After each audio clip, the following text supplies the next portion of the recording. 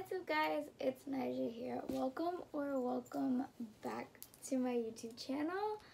For today's video, I am going to film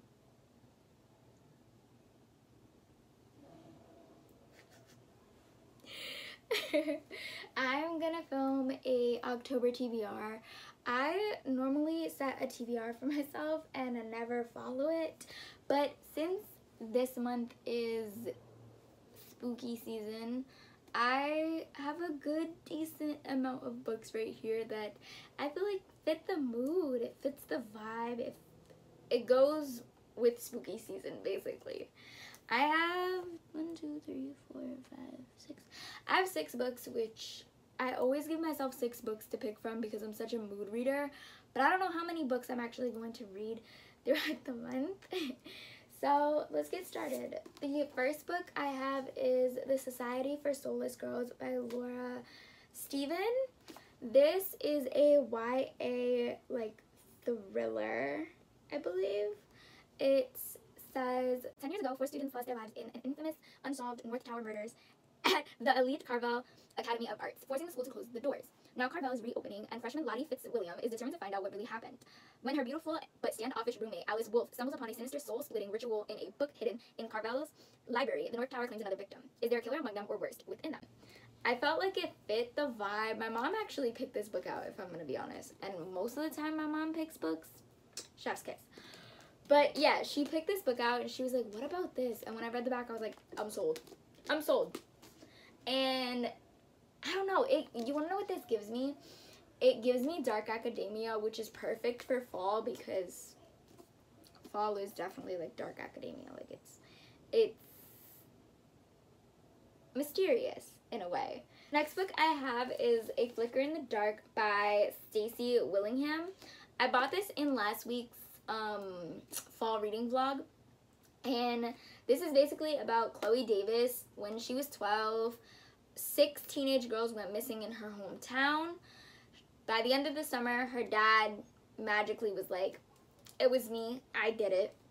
And 20 years later, she's now moved to a different town. She's trying to get her life together and like regain happiness and be, you know, going forward with her wedding, etc., etc. But when one of the teenage girls that she works with goes missing and ends up dead, she's kind of like, damn, is this like my past coming back to haunt me in a way? So yeah, I don't know. It's at the bottom, it says that it's a lyrical thriller. I've heard good things about this, and I picked it up on a whim of being like, fuck it, like I've heard good things, like why not give it a chance? The next book I have is Payback's a Witch by Lana Harper. This book was actually another kind of whim type of vibe. I didn't post this in last week's video, but I ended up going to the Ripped Bodice with my girlfriend yesterday. But I picked up this book, well, let me explain. We went to the store, and then we went to Barnes & Noble's, and then we went back to the store. Why did she allow me to go back into a store when I already had bought 2 books and some stickers? I don't know, but she let me do it. And I ended up looking around the store. I couldn't find anything that was like filling the void of like, damn, like I need a good fall book. And then I go to the front of the store, and I'm on the verge of ready to leave. I was gonna go to her and be like, I'm ready to go. But I saw this, and it captivated me. I was like, Payback's a Witch, like what? Like it's fall time, Halloween is around the corner, like what? So I read the back. Sounds interesting. So Emmy Harlow is a witch, and basically she has a enemy named Talia. And Talia's off of a fresh bad breakup. And I don't want to read the whole thing because it's a really, really big like synopsis, but it says, but the most concerning of all, why can't Emmy stop thinking about the terrifying competent,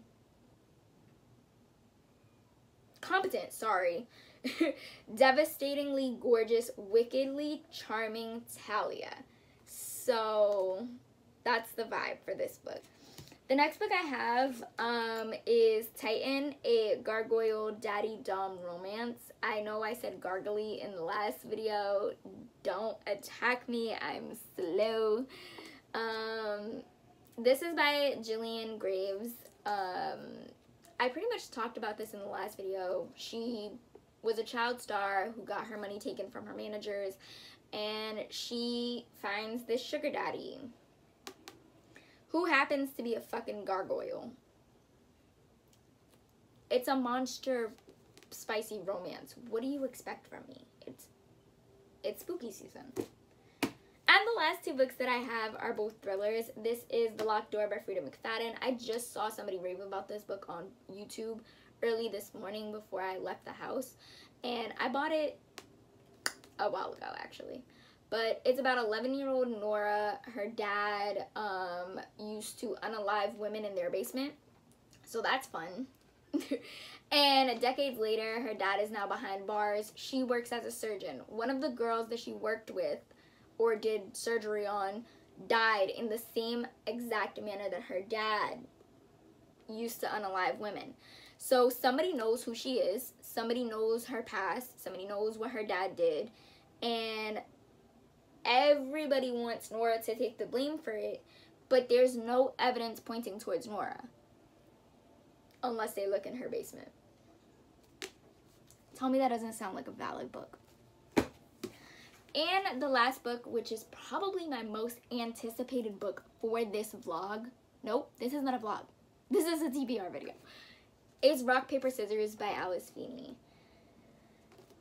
I have heard Sarah Crowley, I don't know how to pronounce her name, but this YouTuber, I've heard her rave about this book. I've heard other booktubers rave about this book. I have heard book talkers rave about this book. This gets so much hype, and I am going to cry if it does not live up to the energy that it gives.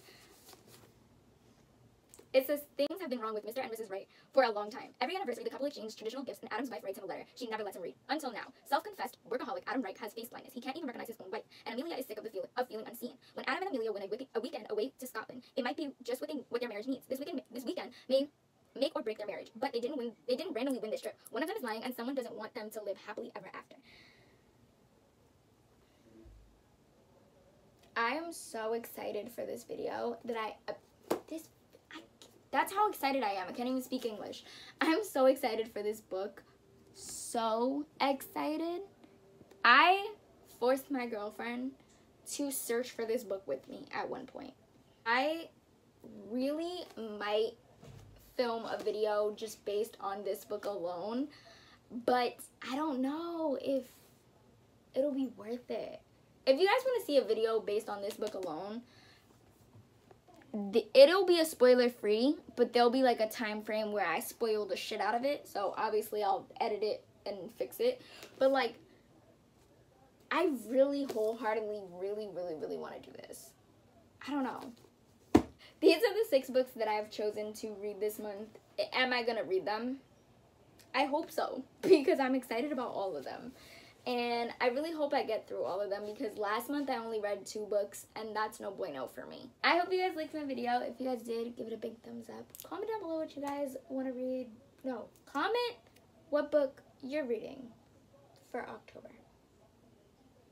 And I'll see you guys next week. Bye!